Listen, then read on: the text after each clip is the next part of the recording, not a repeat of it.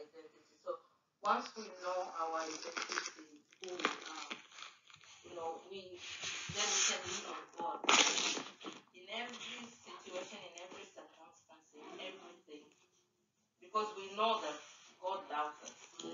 God is love. God is our Father. So whatever we go through, no matter how rough or how bad the situation is, no matter the trials, no matter the struggles, He's still with us. And the Holy Spirit, who's the comforter, the counselor, who guides us and gives us that discernment to know and help us to make decisions, will always be available to us.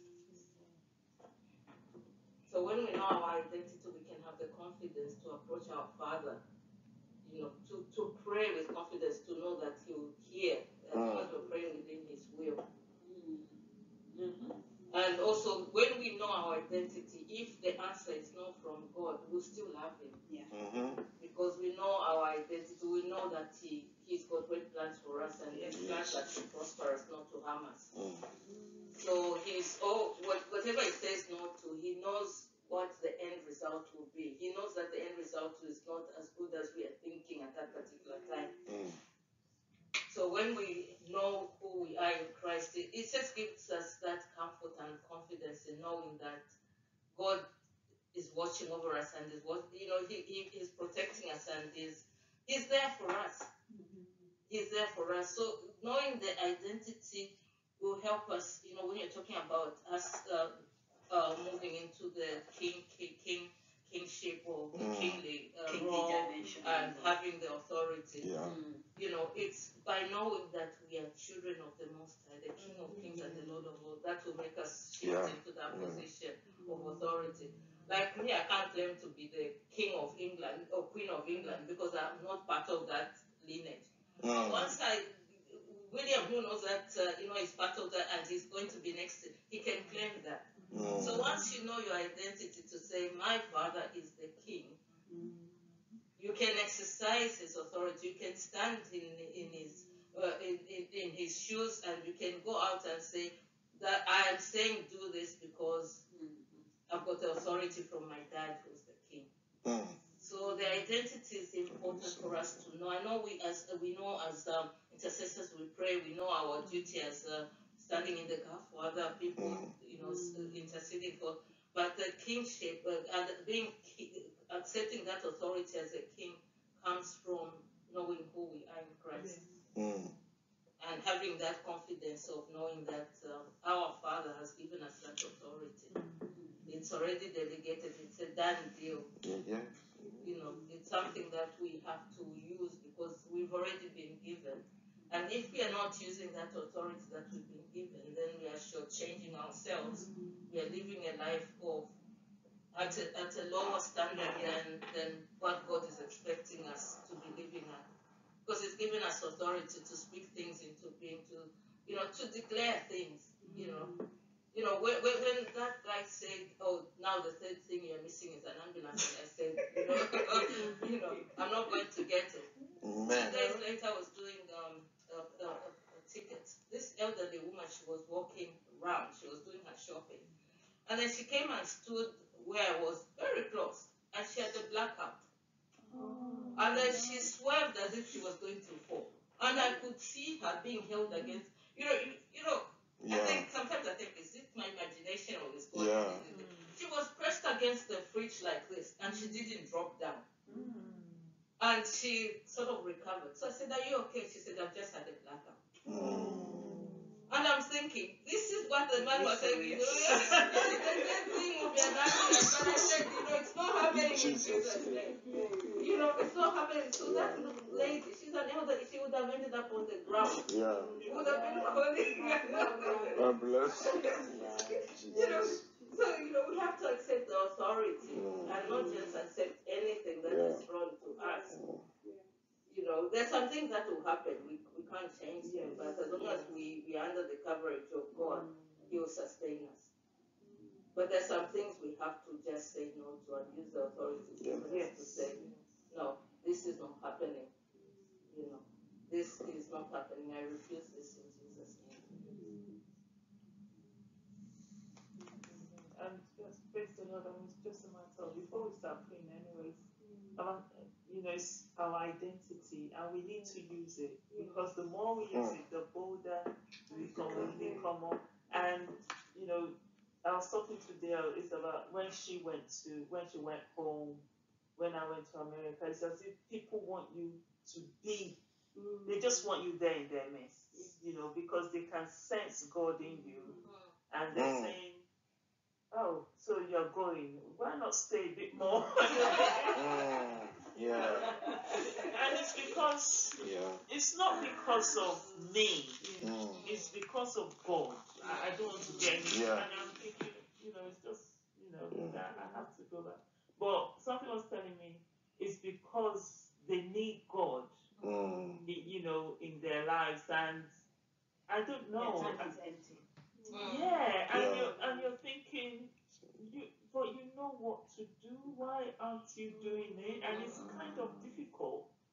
And you feel sorry for them in a way, but in a way you can't live their life for them. You can't stay there. And sometimes they need people to help them jumpstart. Yes. Yeah. It's true. So when I'm there, well, as I was telling Dale, let's pray, and it's we can't pray now. Then you're thinking, okay, what do I do now? But God gave me that strategy of, saying, just pray. Because when you're praying in that house, they're feeling it anyway. And that, they will find a part of it. They will take a part of it. But what I want to say is, wherever we go, we take Christ with us. And things will happen. What's happened to our sister Rafaela? I just lost a sister as well. Just came back here. So, but God is there. God hides it. I didn't know she would die. God, I didn't know. I thought I would see her last December, but it's God, and God has done it. And there's nothing we can do about it. We just need to move forward. But God is always there. God. It says in the book of Deuteronomy that the things God reveals to us belongs to us and our children forever. But the things that He doesn't reveal to us belongs to Him. And those are some things God will not reveal to us. We don't know the answer, but it's in Him. Praise the Lord. I think the identity is so important because we are doing as a devotion, we did, your husband took us on identity. On Monday, and so, it is, identity is not what we do, it is who we are. So you need to be able to separate those two. We're very good at doing. And this is why I didn't want to make it about doing, but rather about being. Yes. Because God wants to be with us, and He wants us to be with Him. So everything, that is where our confidence, our hope comes from. So that when we now walk, we walk in confidence, because we have been with our Father. We haven't done anything. We haven't tried to impress. This is it. It's just Daddy. I've just been with Him, and I've come away full. So you are able to kind of give out of that. So we go into the boldness and into the confidence of that, and it just kind of really builds on that. So I think that has to be going forward a key, that we remind ourselves and we remind each other who we are in Him. Outside of Him, it's nothing. In Him, because there's more to come for what He wants.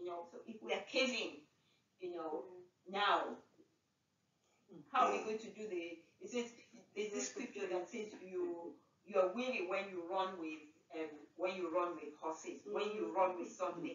How can you be? When you now run with horses, and this is where He is taking us and taking the body of Christ, so there's so much more that He wants to do through us, but we have to start and get that confidence of knowing who we are here. It's interesting you say that, because when I work with children and families, I retired, I found the children that were the most confident were the ones who knew who they were. As young as they were able to tell you, my name is so and so, so and so, my dad is so and so, so and so, my mom is so. They can tell you everything about the family. And they were so confident. Yes. Nothing would get them to shy away from anything. They were so confident. So where did this lack of confidence? Because that, well, as you were saying it, I just remember. I remember Vanessa saying the same thing. That I think she went out with a couple of kids, and they were so. She just had to encourage them once or twice, and they were just there, no shame, no all the barriers have just dropped, and it was like, oh, whereas with the adults, you have to try to cajole, you encourage so many times, but with the younger ones, they just have freedom, And what happens is that as we are growing, the children, they start like that. They have the creativity that God has given them.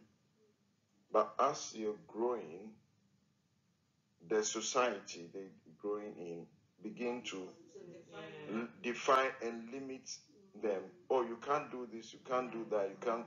And gradually, they begin to lose that, and then they tend to then believe that they can't do it. And so as they are growing, then they become adults, then it's a learned behavior. So they now, as adults, they've learned to keep quiet, so it limits their, and so as adults, then they remember, oh, we've been asked to keep quiet, or so it reminds them, it doesn't go away. It sort of leads back. In children, you find out they exhibit. You watch them, they show, and those children too who are being limited, you see the difference in the playing field. On the playing field, when I did children, listen, observing them in the classroom and just observing them in the field, and you find the difference even on the playing field, and you find how, and you can trace it to the family, and they reflect the family. Yeah. But I think with identity comes self-complex. Yeah. We walk like grasshoppers in our own. Yeah, that's right. And we look the same to them. Grasshopper, They yeah. brought that They life. brought, Partnered with that life. Yeah. They've confessed it, that become established in them. But sometimes with that identity is like, we mentioned that you got to know who you are. Yeah. Once you're a child of God, even if somebody says rubbish, like the person who said she doesn't believe in speaking in tongues, something wells up in you. How dare you? In the house of God, even it wasn't in the spirit, you came in, nobody invited you in, and then you want to exert your authority. So sometimes we just get that. I didn't know where it came from. It's not that I was indignation. This is my brother's house. No, we're speaking in tongues, So sometimes something wells up in you.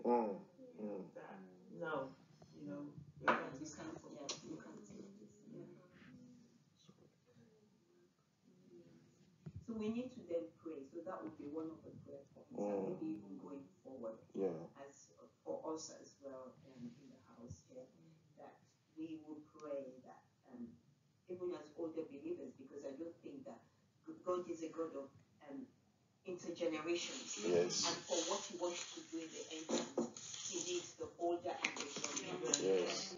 working